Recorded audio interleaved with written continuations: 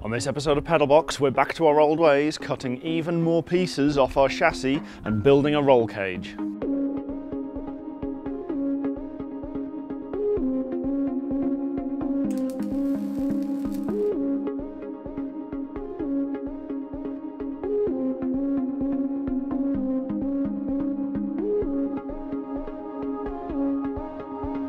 We're not actually removing anything that we've added onto the car. These uprights from the trailing arms are going to be staying exactly where they are, and they'll be brought into the roll bar itself, so that will all brace off the same way and we won't lose any strength.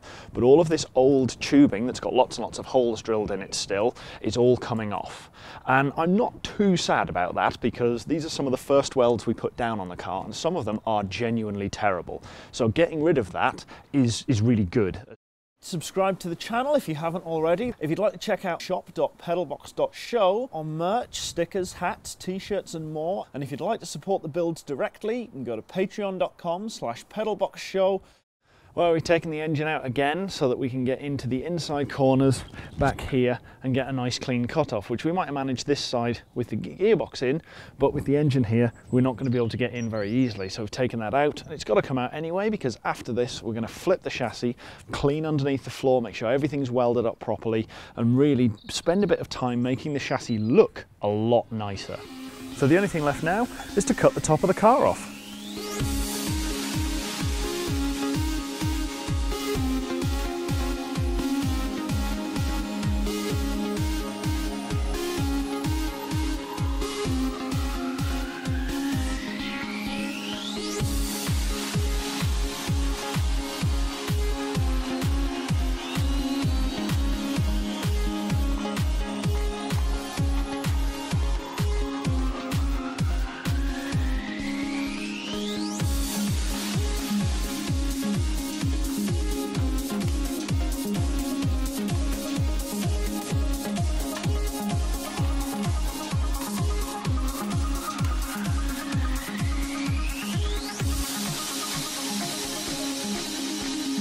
So that's the top of the chassis legs cleaned off, and I've cleaned off this crossbar. Now what I might do is sink down through the top of this rail and mount this onto the very bottom edge of the inside of this rail, rather than having it stuck on the top.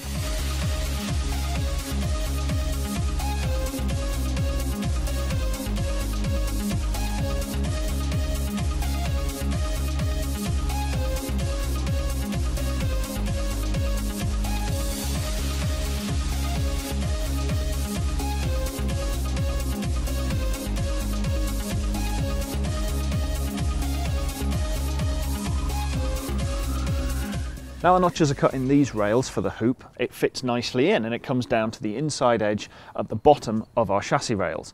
I'm also going to take out this inch box section that sits underneath it and replace that with a piece of 1 3/4, the same as we're using at the top. That'll give a good deal of strength all the way from the bottom of the car right the way through the roll hoop and serve us a lot better. Now, I'm not going to take out this plate completely. I'm just going to trim it back as far as I need to, and I'm going to align the lower section of tube in exactly the same way. I'm just going to have to extend this out a little bit more to create a base for it to go onto, and we'll seam weld around the top and then again on the bottom when we flip the chassis later.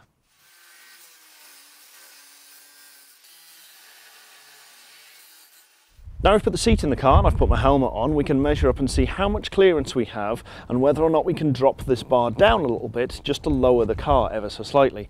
I'm not sure whether we'll get away with it from the top of the roll hoop down to what is currently the highest point at the front of the car, which is a requirement for anything that's open cockpit for the roll cage to have. It has to come down and not interfere with the helmet poking up above the roll hoop or the highest point of the car. So Yolanda is just going to hand this in from this tyre on the right, and we'll see whether or not this clears it once I've got this down.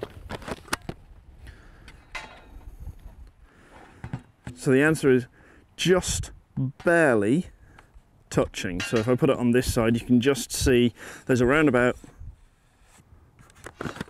just about half an inch between this where the helmet is intersecting with. So the helmet doesn't protrude above the roll bar, and because we're going to be lifting the front up and making it a little bit taller anyway, we should be clear for that.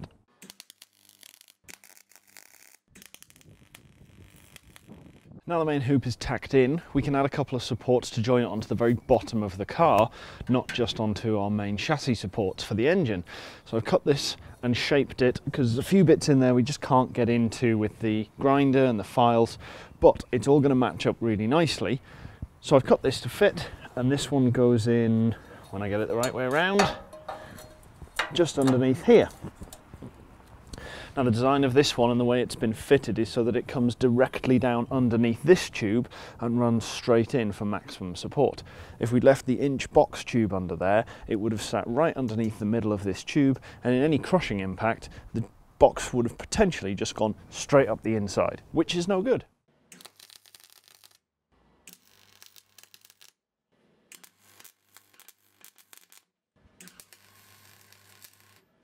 Now the main hoop's fully welded in and the extensions at the bottom are welded in, it's worth dealing with the elephant in the room. This is not an MSA approved or certified roll cage. However, we are heavily working off their guidelines for the materials and the design that we want to use to give this some semblance of structure and safety. On a Caterham, as you can see in this picture, the cage bolts or welds onto the top of the suspension turret, which is the part we've cut off.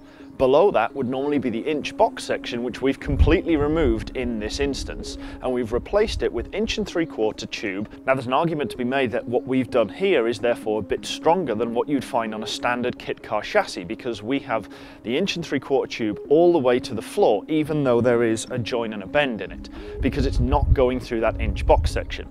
I don't know if I agree, but it certainly seems a lot stronger as it is, and we're still mounting onto the single strongest part of our chassis. We're still going to be using a mandatory diagonal member across here, going from the driver's side down to the passenger side, and we're still going to be using the same type of tubing to go from here back to the rear struts. To position the rear braces coming off the main hoop, we've got a couple of different options. We can either place it at the very bottom edge of the bend, the middle of the bend, or the top of the bend, or somewhere that works. We're going to position it at the very top of the curve, and as we're going to have a windscreen that comes up to the top here, we do need something from the edge of the windscreen onto this hoop. So we'll cut a couple of pieces off and then start fitting them onto the hoop and down onto the turret itself. So the rear stays have been cut and they fit onto the back of the main hoop really nicely, and I've also squared them up from the front and back of the car to make sure that they're exactly symmetrical coming from the rear mounts onto the back of here, and they fit really nicely and they do square up, so success in that front. So we're going to get these tacked in and then check them all over again for square and then weld them in proper.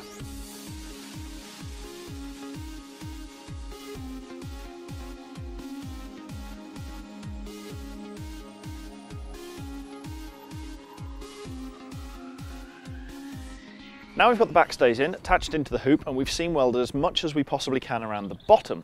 We need to put these little plates back into the top of our chassis rails that we cut out to position this and to weld in around the very bottom of the main hoop onto the inside edge of our chassis rails. Now I've notched these round to fit the outside edge of the tube again. I'm going to weld these back in and then cut them off straight, and then we'll be able to clean up this inside edge and finally seal this off for good. These are the cover plates that I've made to fill in this end of the chassis tube, and we can finally close these off.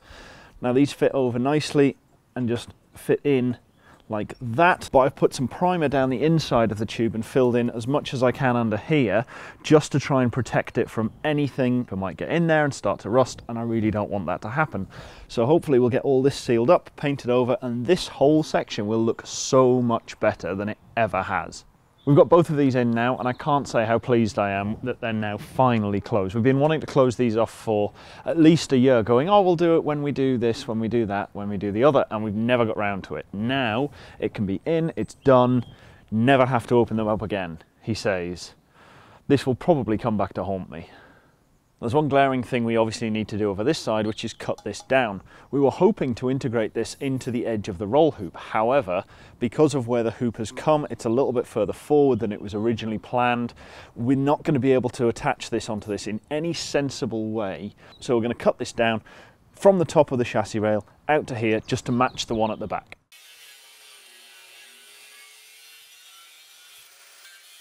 This diagonal piece is the last part we need to put in order to support our main hoop. So we've got this all sculpted out, and I've magged it in place for the time being. I'm going to tack that end, make sure this end fits, and then tack this end in to match.